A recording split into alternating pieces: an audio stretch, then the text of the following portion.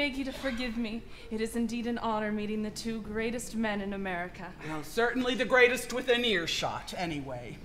I am not an idle flatterer, Dr. Franklin. My husband admires you both greatly. Then we are doubly flattered. We admire very much that which your husband admires. Did you sleep well, madam? Oh, no, I mean, did you lie comfortably? Oh, damn it, you know what I mean! Yes, John, we do. Tell us about yourself, madam. We've had precious little information. What's your first name? Martha. Oh, Martha. He might at least have told us that. I'm afraid your husband doesn't say very much. He's the most silent man in Congress. I don't think I've ever heard him utter 3 sentences together. Not everyone's a talker, John. It's true, you know. Tom is not a talker. Oh, he never speaks his passions. He never speaks his views. Whereas other men speak volumes, the man I love is mute. In truth, I can't recall being wooed with words at all. Even now. Go on, madam, please, go on. How did he win you, Martha, and how does he hold on to a bounty such as you? Well, surely you've noticed that Tom is a man of many accomplishments. Author, lawyer, farmer, architect, statesman, and still one more that I hesitate to mention. Well, don't hesitate, madam. Please don't hesitate. Yes. What else can that red-headed tombstone do? He plays the violin. He tucks it right under his chin. And he bows, oh he bows, for he knows, yes he knows, that it's high, high, high, diddle, diddle, twixt my heart, Tom and his fiddle, my strings are unstrung. High, high, high, high, I am undone. The violin, madam. I hear his violin, and I get that feeling within, and I sigh, oh I sigh. He draws near, very near, and it's high, high, high, diddle, diddle, and goodbye to the fiddle. My strings are unstrung. High, high, high, high, I'm always undone.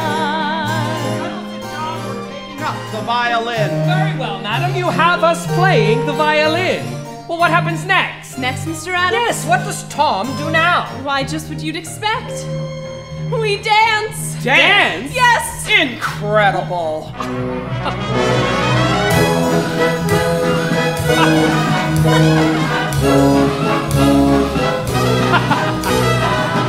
But, well, who is playing the violin? Oh, John, really?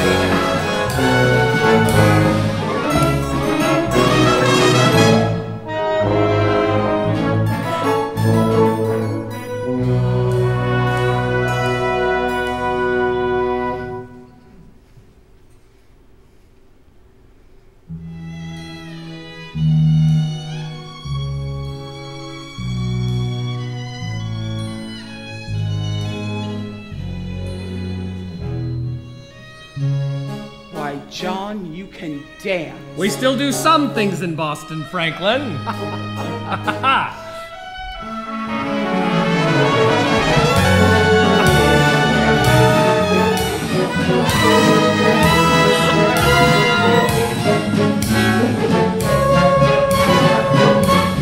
High, high, high, high, high. When heaven calls to me, sing me no sad elegy.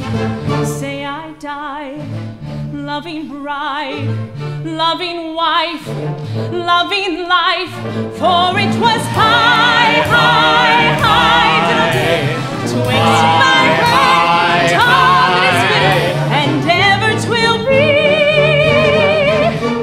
High, high, high, high, through eternity.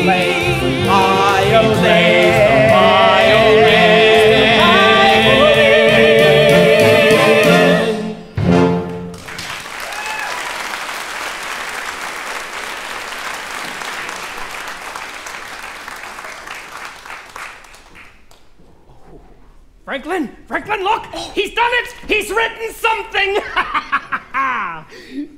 Dear Mr. Adams, I am taking my wife back to bed. Kindly go away. Your obedient T. Jefferson.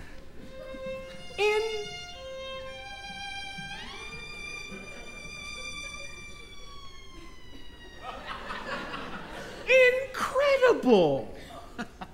Perhaps I'm the one who should have written the Declaration after all. At my age, there's little doubt that the pen is mightier than the sword. For it's high, high, high, diddle, diddle, and God bless the man who can fiddle. And independency. High, high, high, high,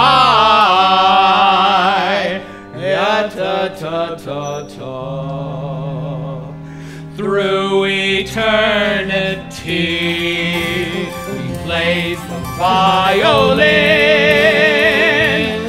violin, violin, violin.